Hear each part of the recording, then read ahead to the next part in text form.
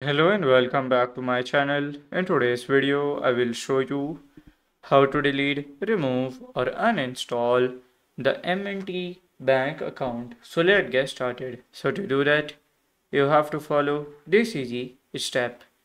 So first here you have to go to their website. Just click on this login in. Then here you can just log in. Then here you can just click on this menu section. Go to this contact us or help section. Then here you can just call here and then you can just call and then you can just like say to delete and they will process and delete. So this is how to delete, remove or uninstall the M&T bank account.